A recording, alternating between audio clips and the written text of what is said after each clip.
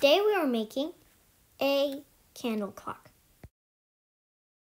You need 2 same candles, and they have to be long. And for safety, 2 candle holders. And 1 marker would help too.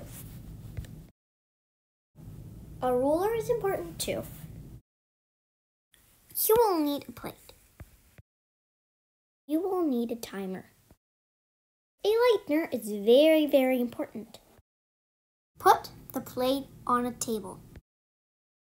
Put the candles on the candle holders and put them on the plate. Light one of the candles.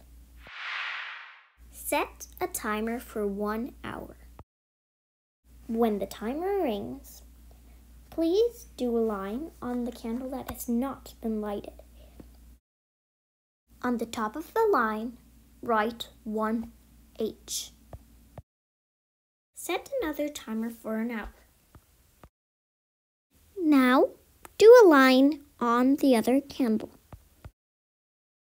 Write 2H on the top of the line. Do this over and over again. Copy this for a lot of times till the candle gets too small. Now you can blow out the candle. Now you can put another candle and you can light it again. Now you have your own candle clock. Caution! Please do not do this by yourself. Ask a grown-up for assistance. Candle clocks can be alarm clocks too.